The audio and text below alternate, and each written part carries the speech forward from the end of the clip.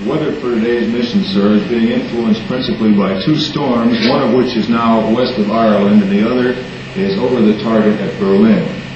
We expect, however, for takeoff and assembly that there will be just small amounts of cloud in the base areas. During the day, the low cloud will remain constant in small amounts until about 1600 hours when it will begin to encroach on 1st Division. By 1700 hours, we expect 8 to 10 tenths of low cloud, base at 1,000 feet, top 6 to 8,000 in 1st Division with light rain. The upper cloud will be spreading in from the west, and all bases will have 10 tenths of high cloud with a base at around 10 to 15,000 feet, tops at 30,000 feet by 1600 hours. On the bomber course as they depart, they'll have just small amounts of low cloud until they reach the Ziter Z, at which point the cloud amounts will increase to about an average of 8 tenths of cloud until they get to about 8 degrees east.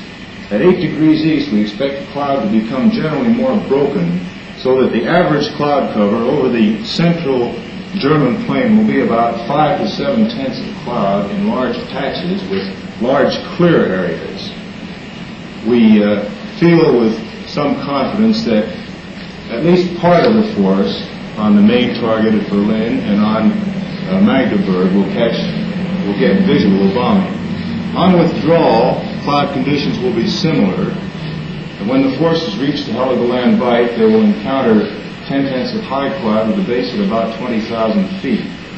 That will lower along their route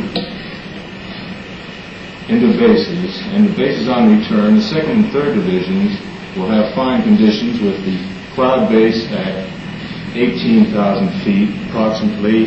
The 1st Division will have rain and the ceilings at 1,000 feet. Visibility will be 1 to 2 miles in the 1st Division area, 3 to 5 miles in the 2nd and 3rd Divisions. That's all. Those vapor trails are heading for the capital of the Reich, while other American heavies were on their way to Magdeburg at the same time. The weather prophets had proved very accurate, and the bombing of Berlin was done under pretty well ideal conditions. Thanks to many previous attacks by the Royal Air Force and the Americans, Berlin was already the most bombed city in the world. But now, starting at midday and spread over only 3/4 of an hour, Berlin received 2,500 tons, an American record, though the RAF have twice dropped bigger loads on Berlin. The Huns like things to be done in a colossal way, and it's just possible that this bombing exceeded their wishes or expectations. It all went down into Berlin's White Hall, where the Nazi bosses were believed to be directing their losing battle against the Red Army. It's reasonable to suppose, too, that 2,500 tons delivered in broad daylight are not calculated to increase Hitler's popularity in a city already crowded with refugees. Anyway, a number of railway stations were hit, as well as administrative offices near the Wilhelmstrasse and Unter den Linden. Down there, they now have fireworks of a different kind from those witnessed by a jubilant people in the good old days of 1938 and 1939.